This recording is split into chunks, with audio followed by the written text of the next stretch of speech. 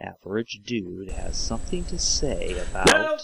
No, we're going right into this episode. America, you know exactly what this episode is about. I don't have to tell you what episode 41 is over when it comes to someone being murdered in the New York subway situation.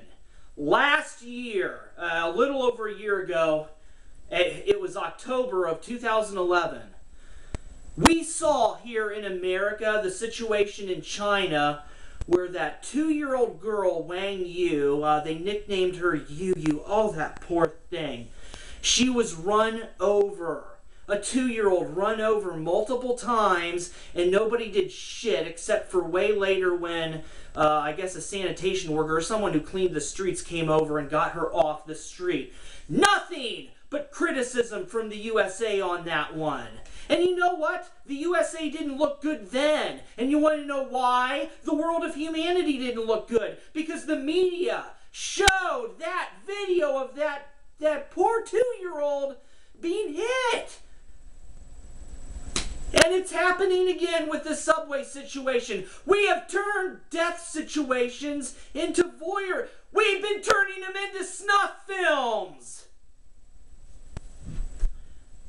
And again, and this is in America. America did nothing but judge China. I remember all that talk. Oh, the Chinese, yeah. America, USA citizens, you shitheads. And you know damn well what I'm talking about when I'm yelling at you over this one. You moron, you pieces of crap. America looks horrible in this. And we're going to go over this one in full detail. 30-year-old Naeem Davis, murderer son of a bitch, has been caught. Quote, investigators recovered security video showing a man fitting the description of the assailant working with street vendors near Rockefeller Center, New York Police Department spokesman Paul Brown said. Okay, this helped police identify Naeem as well as a statement from a woman working in a street vending booth. Okay, this one threw me off at first because this little bit about the security video, this was outside the subway.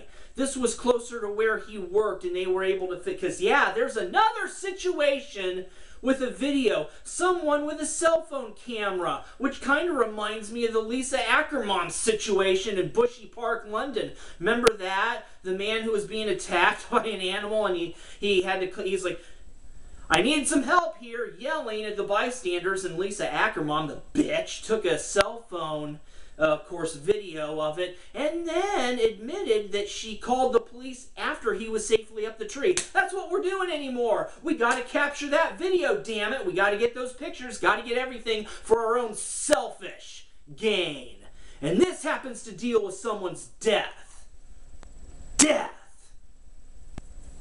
Quote, police say Davis implicated himself in the death of Ki-Suk, 58. Han was hit by a southbound Q train at the 49th Street station, subway station, Monday after getting into an altercation with a man on the subway platform. That would be Naeem. Bastard needs to really pay the price for this one. And New York judicial system, you had better not drop the ball with this one. Unfrickin' believable.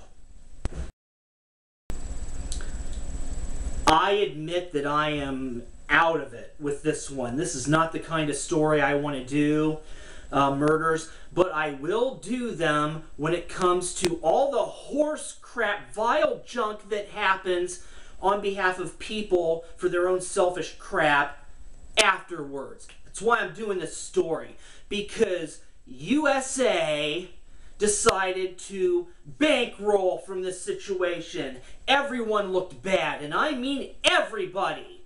We have a picture that made it on the headlines. I'll deal with that one. Yeah, a photographer took the shot. Ooh, got to get that money while someone's about to die.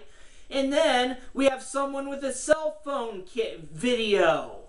And, oh! But what you will see when it comes to that video, you will see, and I'm not showing it, the links will be down. I'm not going to have a part in this crap as far as showing on what I have going on here. Talking about it's one thing, I'm not going there. This is someone's death. I'm not doing that. But, oh man, you will see this poor guy, he's trying to calm down this out-of-control freak who's yelling about, you see the people, they're back, you see the bystanders, and they're kind of huddling together. You see them, and you can tell that this is someone's cell phone camera. So this person with the cell phone camera, I wish I knew your name, because I would expose you like I did Lisa Ackermom. You should have been calling the police immediately. This is what human beings do. They capture photos and video and throw them onto the internet for the world to see, while someone dies. That's what we are anymore. We're crap. And when you see the picture of after he was pushed, his arms are over he's trying desperately to get up, and he's looking at the train that's still a ways off, that's slowing down. It was slowing down, and nobody was anywhere near him. When you see the full, when it's zoomed out, like they zoomed in the picture that this individual took, the photographer. They zoomed in to get it as close as possible. But when you see the actual, that when it's all the far back, people are, they're gone. They're like huddled way. They're even farther back. So when this guy pushed this poor individual onto the tracks to die, everyone down there in New York cowered and did nothing.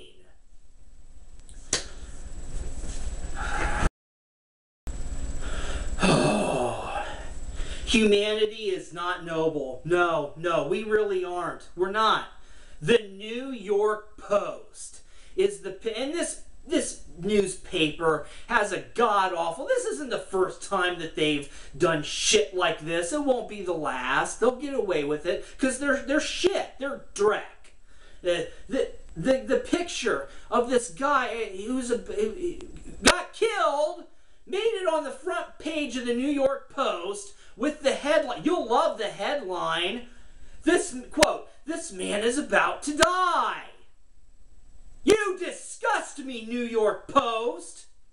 Quote, "The Post declined to share the photo when contacted by the Associated Press." Hey, wow! Greed. His death moment is ours? That's the stance that you're taking, New York Post? You vile craps. That's our death moment caught on film. That's ours. We're not letting the Associated Press use it or anybody else. It's ours. Mine, ours. Someone's death. And the Associated Press wants the photo too? What the hell is wrong with us? Oh. Quote, "His widow tells the New York Post she tried to call him after their fight, but he never picked up." Yeah, his widow is devastated. Her and her husband had a fight before this. And then he gets killed, and she has to give a statement to the very paper that put his death moment on the front page. That is beyond vile.